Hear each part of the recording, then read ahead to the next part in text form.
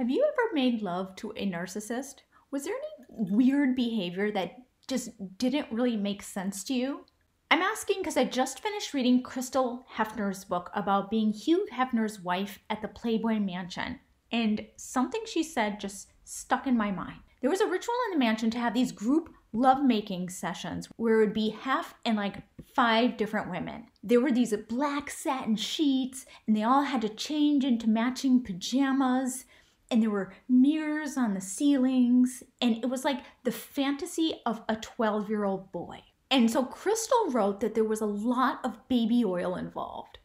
After years of doing this ritual, Hef's girlfriends who lived in the Playboy Mansion tried to replace the oil with actual lubricant because baby oil gives women internal infections. And they were tired of going to the doctor. But he kept noticing and switching it back to baby oil.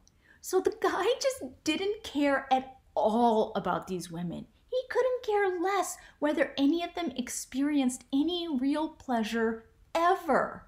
The whole thing was just an elaborate fantasy to please himself. It is just truly incredible that the man known for being America's most tremendous lover was actually so bad at it because he didn't know that the very essence of lovemaking was tending to and connecting to your lover to make sure that it's good for them. He was awful and gave no pleasure.